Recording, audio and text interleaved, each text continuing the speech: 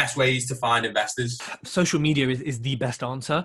I think for you, you have a benefit because you are based in what is probably the best place to invest right now in the UK and will be for the next year or years to come. So you have a huge benefit in that, you know, you're local and you are from an area. You're the expert, really. For someone like me, I ain't got a clue about Liverpool and the world. You do. Yeah. That's your first thing you can utilize on social media.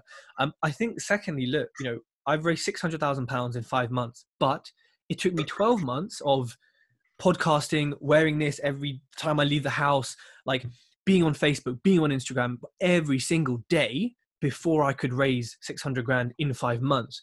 And that's the part that people like don't want to hear, and they sort of switch off when I say it, but it's the most important part.